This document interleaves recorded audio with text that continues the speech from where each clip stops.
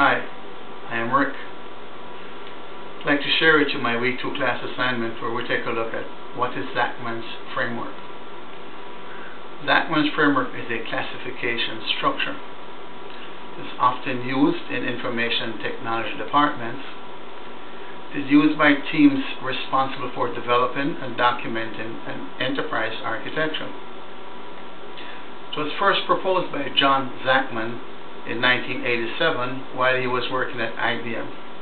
At that time he introduced 3 dimensions: data, function, and networks. He later expanded the framework in 1992 where he added people, time, and motivation as additional dimensions. The framework is used for organizing architectural artifacts, those being design documents, specifications, and models. The framework considers who the artifact targets, by example, the business owner and the builder. In addition, it also considers the particular issue being addressed. By examples, there we will have data and functionality. Before we look at the framework, let's take a look at who is John Zachman. He joined IBM in 1964, retired in 1990 after serving them for 26 years.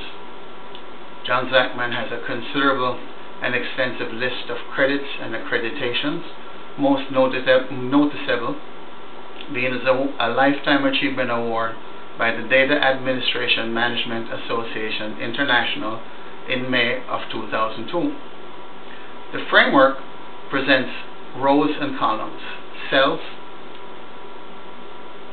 that when addressed in a schema shows in terms of on the horizontal what, how, where, who, when, and why. Those in turn relate to data under what, function under how, network under where, people under who, time for when, and motive for why. It also addresses planners, owners, designers, builders, subcontractors, and of course a functional enterprise. More specifically, with respect to planners, it addresses scope, and it addresses the scope of the enterprise, what needs to be documented. Under the business model, what it does is addresses the owner's expectation for the business from the business perspective.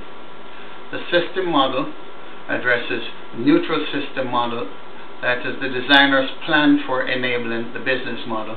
The technology model attends to how that is implemented, and the detailed representation model addresses listings, identifying actual solutions, and effective documentation on how it has been implemented, resulting of course in a functional enterprise. Now, why would we want to do this?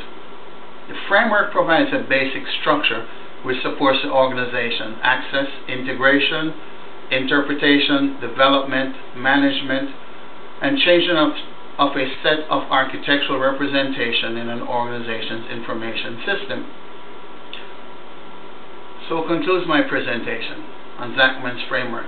I trust that this brief introduction was informative for you, and that it affords you then enough information for us to take off and take a look at additional details if required. Thank you.